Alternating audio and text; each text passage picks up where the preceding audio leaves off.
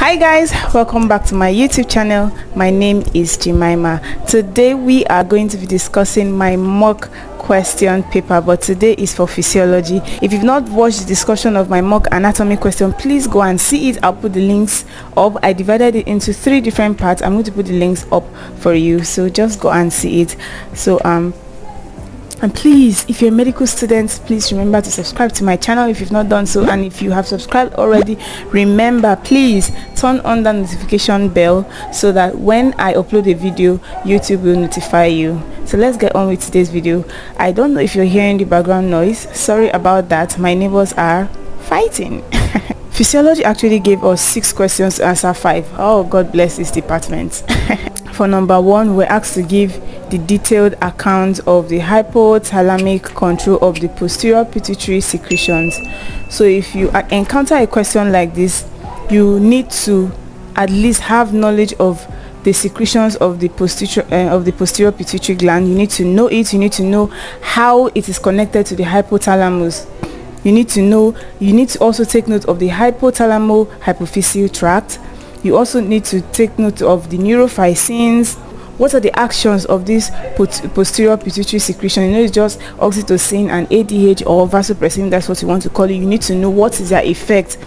What is the link between these secretions and the hypothalamus? So number 2, we were asked, 2A, we're asked to define long volumes and capacities. This one is just straightforward. You just define the long volumes, define the long capacity, you're good to go. If you can, try and put in their exact value. Like, you know, tidal value is 500 milliliter. You can put in that value. Then if you can also draw that graph, the spirogram, that would be very, very nice for you to add the mark. Then 2B, we're asked to explain the oxygen hemoglobin dissociation curve. This is also quite straightforward. It's just a curve. Make sure you write an introduction, define the curve. It's the relationship between the partial pressure of oxygen and the percentage saturation of hemoglobin with the oxygen. Then you make sure you draw the curve or the graph. You know, the curve is S-shaped or sigmoid shaped. It would be nice for you to include it. And then when you draw it, you know what is on the y-axis, you know what is on the x-axis. You know that when the partial pressure of oxygen is 100 mmHg, that's millimeter mercury, in the percentage saturation of hemoglobin is 95%. It's definitely never 100% saturated with oxygen. So just make sure you note at these different points, at 40 mmHg, at 50 mmHg, you know, those are things like that. Then we move on to number 3A. We were asked to compare the features of sympathetic nervous system with parasympathetic nervous system. This is straightforward also. If you can even list 10 differences, please do. But for me, I listed 6 because in my notes it was 6 we were giving. Then B, mention 2 types of the following drugs that stimulate sympathetic activities, drugs that inhibit sympathetic activities. This is also straightforward, very easy to grab all your 4 marks. Then 3C, discuss the mechanism of sweat secretion. This question is quite tricky. The mechanism of sweat secretion, you need to at least say something about the structure of the sweat glands, the coiled part and the tubular part of the gland, the secretion, the eccrine, apocrine, even the type of secretion, apocrine secretion, eccrine secretion, apoeccrine secretion, just stuff like that. What happens when sweat is concentrated? What happens when dilute sweat is produced? What stimulates the production of sweat?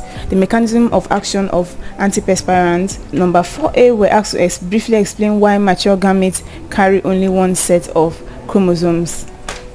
There are so many reasons you can give, but you know, fertilization, for me, I actually gave 2 reasons. You know, for a question like this, they don't need stories. They've already told you to briefly explain why they carry just 1 set of chromosomes. I can't give you the detailed reason here because I'm not here to tell you the answer. I'm just here to guide you on how to answer and what you should look out for when you're studying stuff like this. So you can Google it or check your textbook to find details, but basically you can say something about fertilization. You know, the male and the female gamete join together to form the diploid number of chromosome.